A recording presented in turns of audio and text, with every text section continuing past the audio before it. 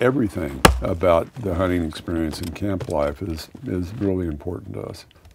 These activities are really the centerpiece of our lives.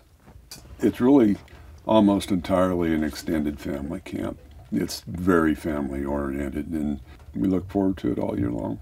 Being able to get up in the morning, know the country that we're going to hunt, and go directly from having breakfast up the mountain, hunt until dark, know how we're going to get back to camp easily, which route to take,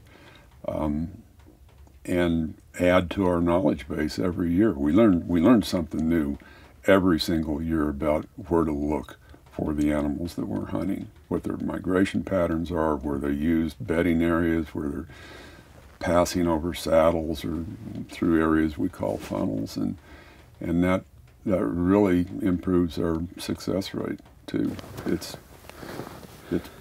pretty cool.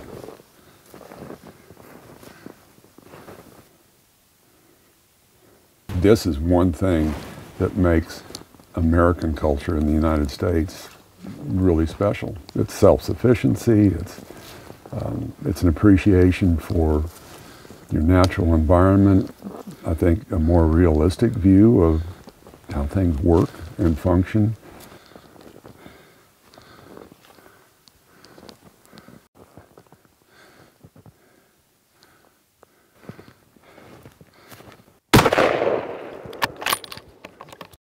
This is a tradition, it's a lifestyle, it's a connection with the world that you live in a broader sense. And it's distasteful to some people, but I really believe that hunting helps you understand better how you fit in the world on this planet that we live in. Kabai and I said yesterday, just recognizing how fortunate we are to be able to experience this every year. Public lands, the abundance of hunting opportunity in this state, the ability to always be out with friends and family. My granddaughters, for example, I've frequently said with some pride that they have never missed a single hunting camp that we've had, including when they were in the womb. And even though Marcel is 12 and Anissa is 9, they're completely self-sufficient in camp. We've really come to appreciate just the basic creature comforts that these wall tents provide.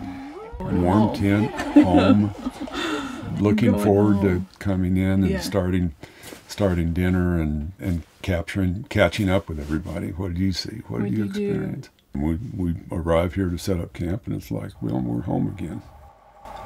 When the last of the yellow leaves are twisting down and the haze of Indian summer has given way to sharp, clear, rain-washed air of fall, the anticipation that precedes each day of field is somehow tempered for me by a feeling of nostalgia.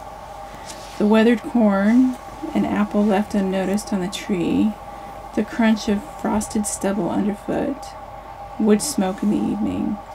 These things all remind me of the wild, free days of childhood, because the best of all those days were the Saturdays of fall.